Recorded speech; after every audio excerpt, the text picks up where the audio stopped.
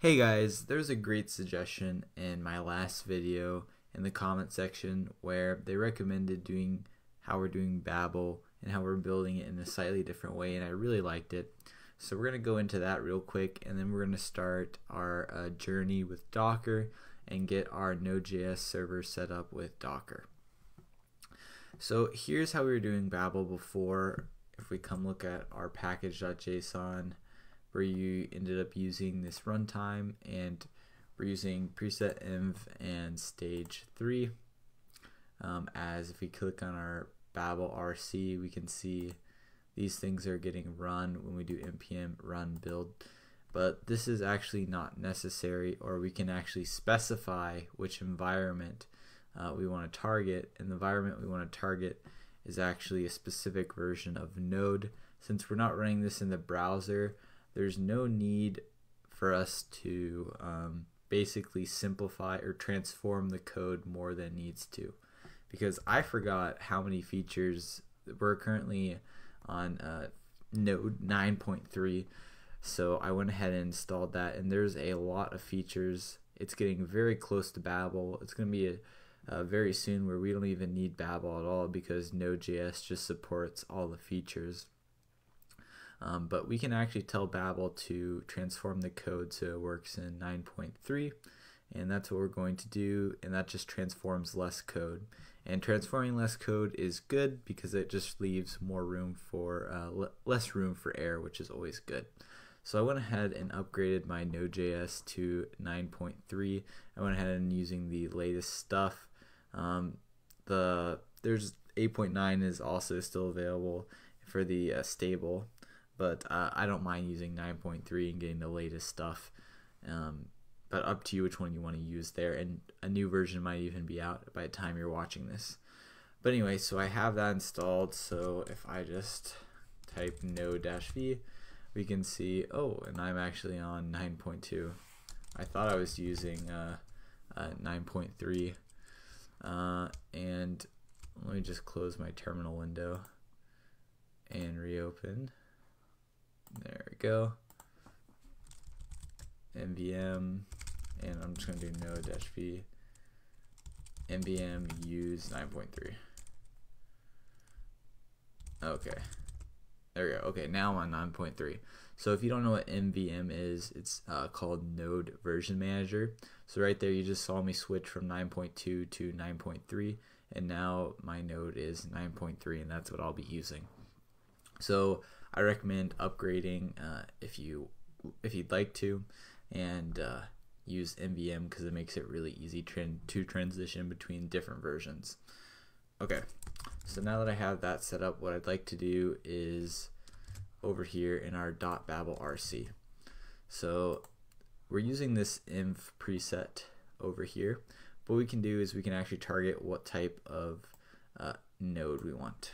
So I'm going to copy you and paste this in here, and I'm actually going to get rid of, we don't need our runtime plugin anymore now that we're targeting a specific node version that's high enough. So we're going to do, and we're actually going to do 9.2 here, and the reason for that is Docker does not have 9.3 yet, but even though my node version is 9.3, targeting 9.2 still works.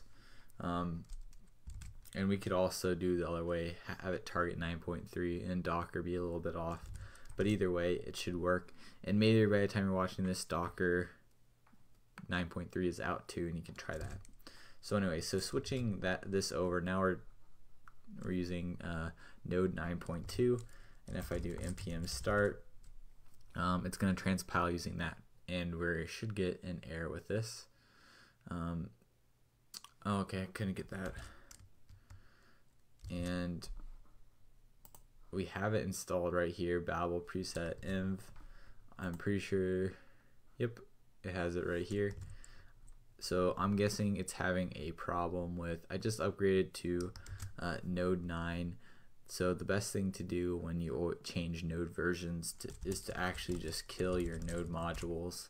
So I'm going to do that and just do npm install and have it install everything to make sure I have everything up to date. And I did try this before, and I believe what will happen is we'll have a problem with bcrypt, and we're gonna have to rebuild that guy as well. And when I am using 9.3, I was actually using an old version of npm before. I was using below 4, and the reason for that is, if you've heard of Expo, it's a React Native, kind of a spin-off from React Native, where it's Create React Native app uses it, and it allows you to basically add some features to your development environment, which is pretty nice. But anyway, they only use npm less than 5, I believe npm 4, because they had a bug with it. I don't know if that's fixed yet. I need to look into that. But now that I'm using npm 5, or whether I just did MVM and switched to npm 6, or node 9 I mean, my npm improved or upgraded. So I think I'm on 5.6. Let's see, npm-v. We can see, okay, I'm on 5.51, so that's above. So we should see, also I get a package.json, a lock file for that. Alright, but anyway, when this is done and it gets running, we're going to see a new error, and that is with object spreading. So what we're going to have to do is install a plugin for that. And if you remember, that's why we installed stage 3. I'm not really sure if it's better to add another preset or to just add a plugin for this transform object.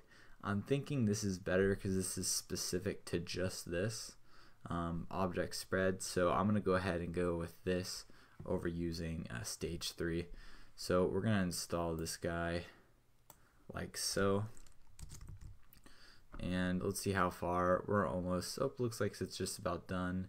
And you can notice we're getting some bcrypt. Looks like we're rebuilding that. That's good. Alright, cool, that's started. So I'm going to do npm start. I'm hoping this will crash now. Hopefully crashes on Babel node now. Let's see. Yep, see how it says it can't find the ... operators.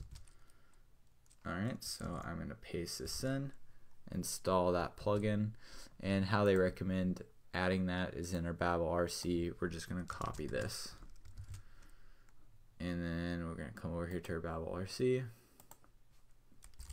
comma, paste it in, and now that'll transform for us.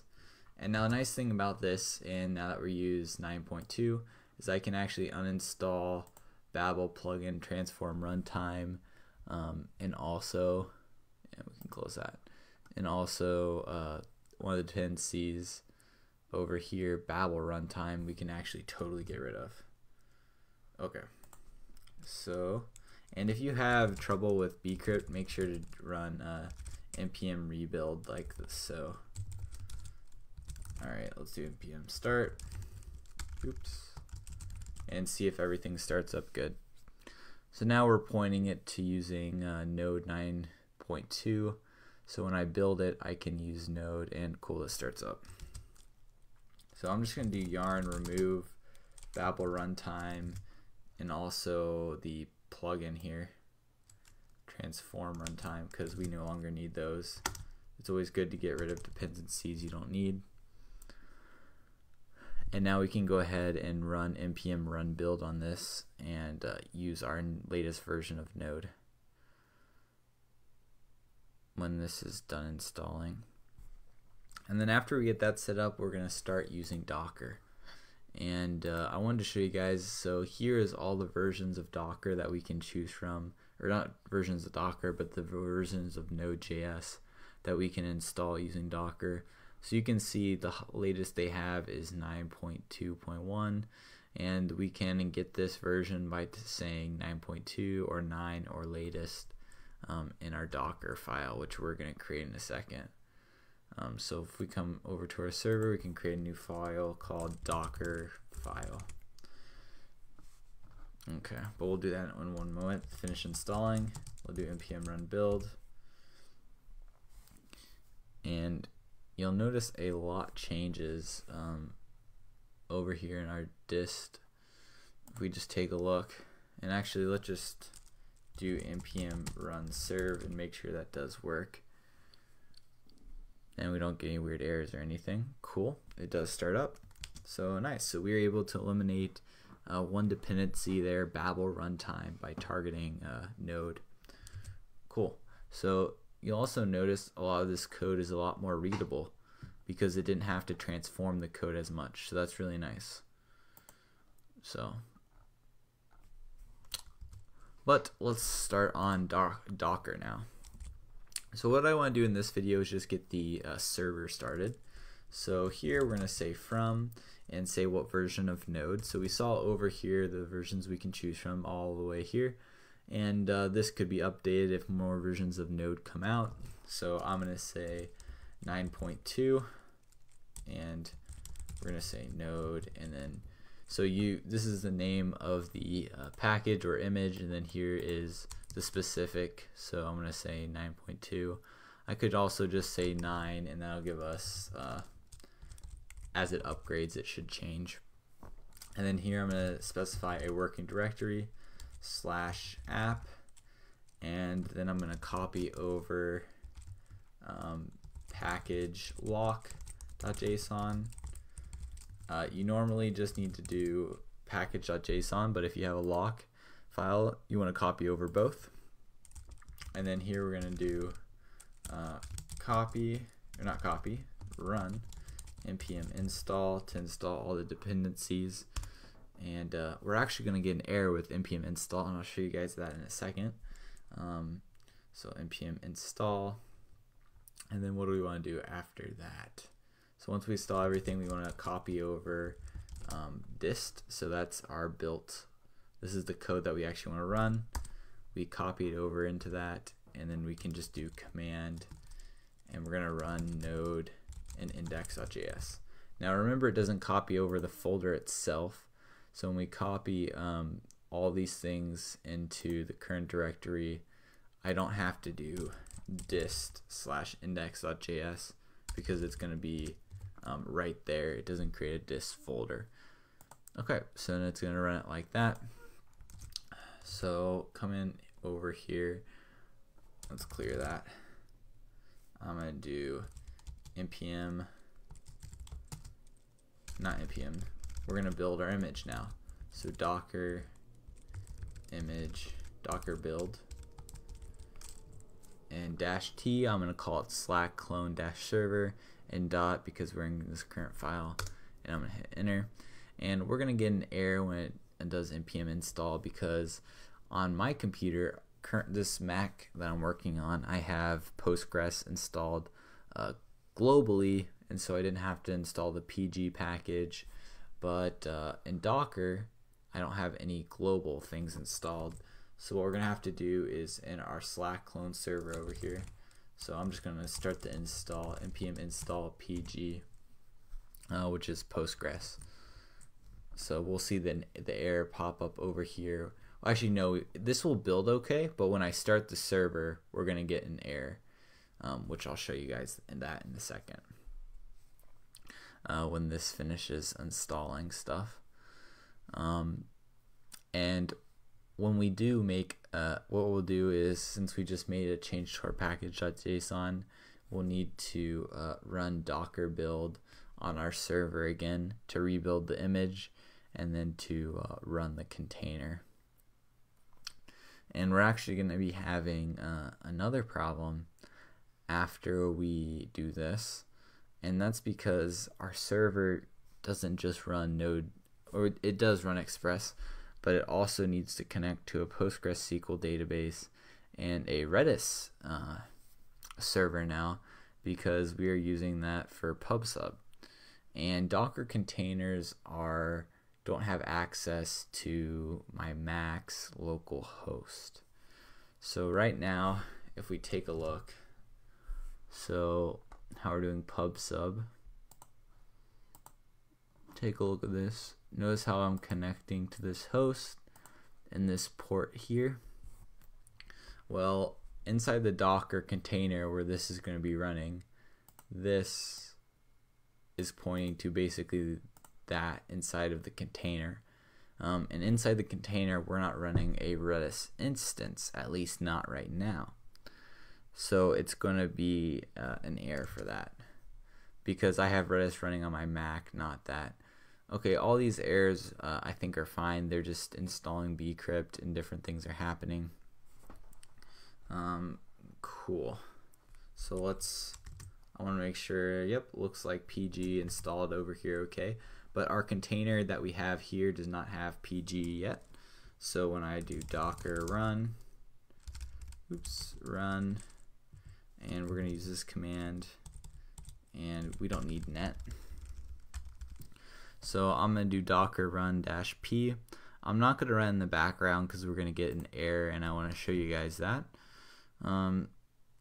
And I'm binding it to port 8081, and 8081 over here is coming from our index.js, which it's running on. So let's run that. So now this is going to start up our server, and you'll notice how it says please install PG module manually. Alright, so we just installed that, so we're going to have to rebuild now, and then it'll be good. Now you'll notice now that we run this build again, and I had run this before, so I don't know if you saw, but some of this stuff is getting cached. So I want to show you guys the output of this when we get to that point. But when you run successive builds, notice how it goes through those pretty quickly. It's going to have to run the npm install here again because basically something has changed in our package.json. But see how it says using cache for that? I was able to just grab it from the cache and didn't have to rebuild it, which is really nice. And if we don't make any changes to our package.json and we just make a change somewhere else, it can interpret it. Also, I forgot to mention, if you've never used Docker before and this is looking quite foreign, I did do a Hello World with Docker with Express that I'd recommend taking a look at, where I just did a simple Express server from start, and you can just get it working right away. And I'll put a link in the description below with that. Okay, so it looks like we're getting close with our npm running here. Alright, we got all our packages done in just about a minute here. And once we have this, we're going to start up the server, and it's going to crash because it can't connect to Redis. So here we go. Start our server, and you'll notice we just keep trying to connect, and it's going to go on forever. And this is going to hang your terminal window, so be careful with that. So I'm going to come over here in my other terminal window and just type docker container. And we, container, docker container. Oops, I meant to say ls. I was wondering why I wasn't seeing this output. I thought I was spelling it wrong. I was just typing the wrong command. Okay, so this is the container that is running currently, that is just infinitely going to connect. And I'm going to copy the container's ID and just say container, docker container stop, and then the ID of the container. And then what will happen here is after a little bit this will stop. So that's how you can stop this from going infinitely, and that's where we're going to end this video. So here you can see I got my prompt back, and what we're going to be doing next is getting this set up with Postgres and Redis so our server doesn't crash infinitely trying to connect to them. So that's it for this video, guys. Thanks.